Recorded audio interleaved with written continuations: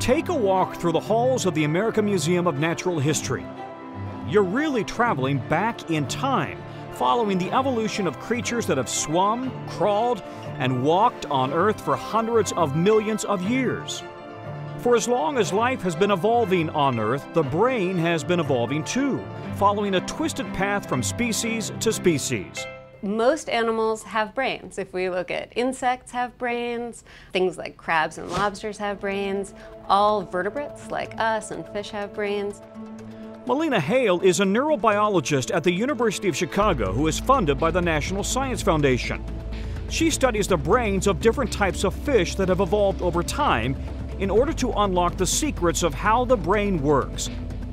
To accomplish this, Hale focuses on one of the brain's main jobs: generating movement.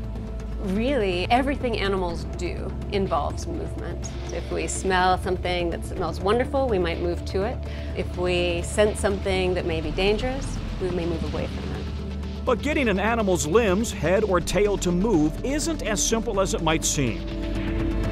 The brain has to take in information from the body, process it, then send signals to the muscles so they can contract and move the body's bones, all in the space of just a few milliseconds. Scientists know that messages are carried throughout the nervous system along nerve cells called neurons, and that neurons are organized into circuits that generate particular functions. But how these neural circuits work remains a mystery. We want to understand what they are, how they're connected together, what are the subtypes of interneurons that you need to build a neural circuit that can drive movement. To better understand how neural circuits work, Hale and her team of graduate students study a species with a brain that is much simpler than the human brain, the zebrafish. We actually aren't even studying the large zebrafish that are about this big. Instead, we're studying their larvae, which are teeny tiny. You could barely see them. They're about 3 millimeters long. It helps that zebrafish larvae are completely transparent, letting you peer right inside their brains.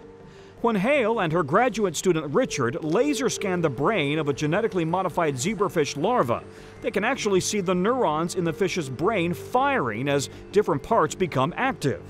Whoa, that looks good. I'm kind of surprised that there's this huge band of activity. Amazing new technologies are letting scientists like Hale observe for the very first time what neural circuits look like when an animal moves. Like in this video, which shows 80% of the neurons firing inside a larval zebrafish's brain. I love watching these cells be active while the animal is behaving. It's just remarkable to me that we can see the brain work and try to understand how it's functioning. Hale and her students examine an even smaller part of the zebrafish's brain, a simple circuit called the startle circuit, which may hold clues to how all neurons work. One of the great things about the startle circuit for scientists is that it's very simple, so it allows the animal to respond really quickly to a threatening stimulus. They also startle an Australian lungfish and observe how it moves. It's one of the few survivors of a prehistoric family of ancient vertebrae, making it our distant cousin. They have basically the same startle circuit that evolved over 500 million years ago, really. By carefully studying how a simple neural circuit controls movements in an ancient fish, and a tiny one, Hale is piecing together how nervous systems have evolved in all animals and how they interact with the animals' bodies to generate movement. Scientists won't fully understand how the circuitry in the human brain works for a long time. But by studying the circuits in the simplest and oldest of animals, they're hoping to one day answer the vast questions we humans have about the brain.